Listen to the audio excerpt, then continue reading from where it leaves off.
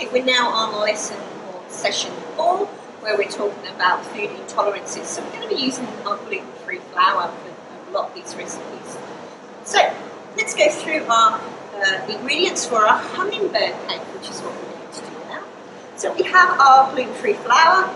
We have everything all in one bowl as well. So if you're at home weighing things, remember you can weigh everything into one bowl, so you have time and washing up.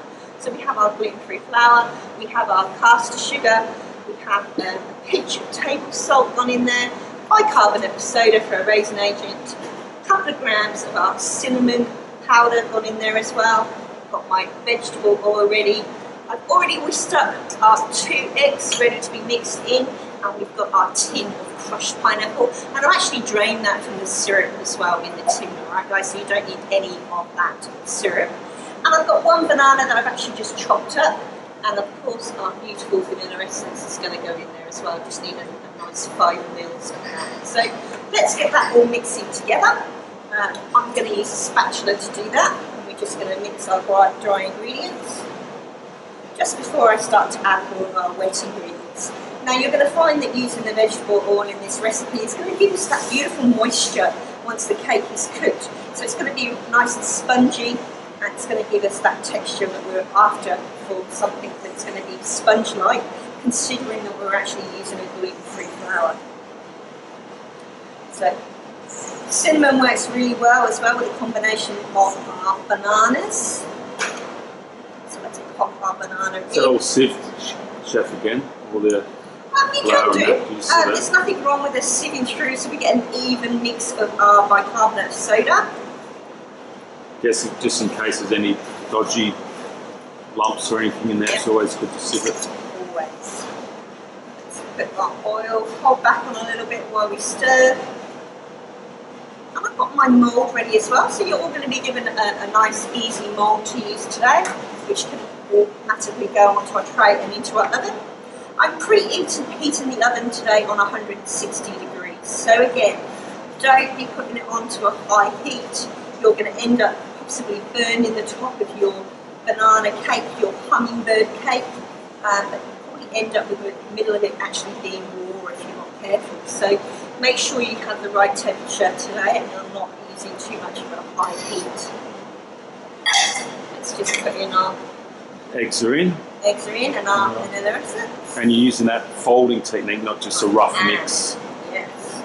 So you don't actually need to be using a mixing machine for this. It's something that can be easily done by hand. Any of you obviously want to use your mixer, you can. Just be a little bit careful. It's actually quite nice to have a little bit of that texture through the banana. So you actually have pieces inside with the pineapple. You will find if you do it on a mixer, you will lose that texture. So it's quite nice to have those pieces. So there's nothing wrong with us just doing it by hand.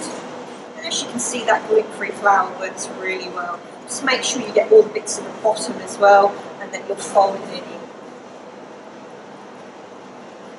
The last of our vegetable oil. There we go. Everything is now in there. This will be a perfect recipe to fit in our mould as well. So you're only going to need one. Great. Again, it's just one movement, isn't it? It's do your mise en place, have your workflow sorted, and it just goes into one bowl. That's right. Pretty much done. Great recipe to have up your sleeve as well if you ever need a dietary requirement with a gluten-free element to it. Great for afternoon tea, morning tea. You'd probably even go as far as maybe even using this as a bit of a breakfast item as well. I'd probably serve it with some nice butter, spread it over the top once it's cooled down and sliced.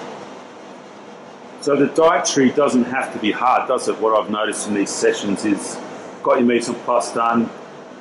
Chefs often think that it seems to be something difficult, but what I'm seeing is it actually isn't that difficult. It's just going through, making sure you've got the right dietary requirement and then doing that one movement with your workflow.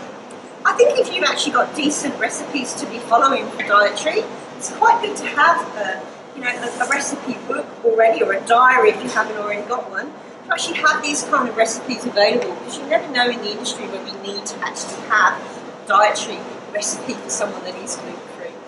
let's pop that in our oven. Let's preheat it at 160 degrees. In we go, and we're after that being a nice long colour.